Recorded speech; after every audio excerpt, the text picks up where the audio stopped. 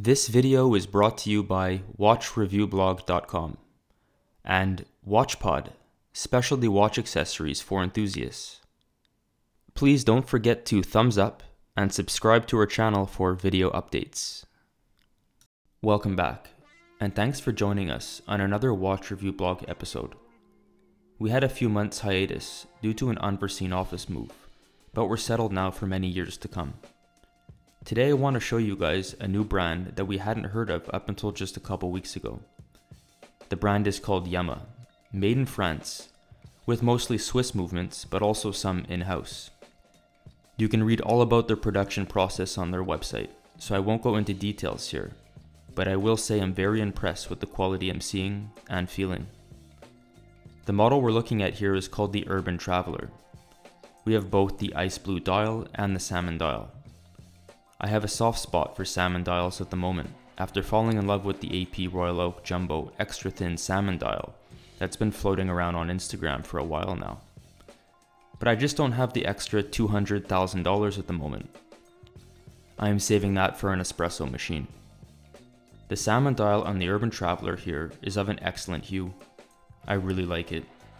It's not too pink, which can be a turnoff, but it has that perfect hint of peach and copper, with the addition of a nice sheen. The light ice blue is also very nice, but I've personally never been a fan of this color, unless it's on something undeniably crazy like the Platinum Daytona. Although, if this is the shade of blue you're after, you'll probably love it. The Urban Traveller is hitting lots of important watch aspects here. First off, the overall design of the watch is that of an integrated Gerald-Genta vibe, but different enough to be its own thing.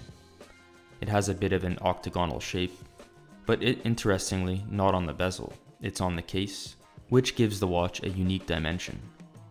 It comes off as first and foremost sporty, but it's also classy. This watch can be paired with almost any outfit, I'd say, leaning more towards the casual side. The fit and finish is absolutely outstanding. This is really where this watch shines, pun intended. You know the feeling when you pick up a quality watch and feel it in your hand? That's what I noticed when I first picked up the Yemas.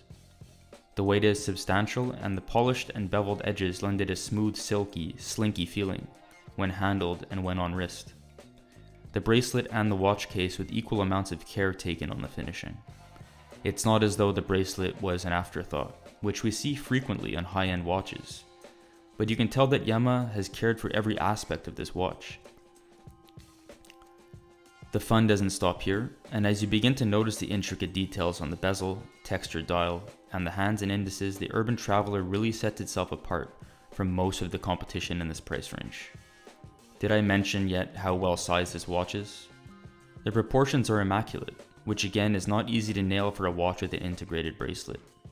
I could think of perhaps one or two other watches with integrated bracelets in this price range that actually fit well. One of them being the new smaller size Tissot PRX. But then again, having handled both of these, I would say the Yema feels like better quality.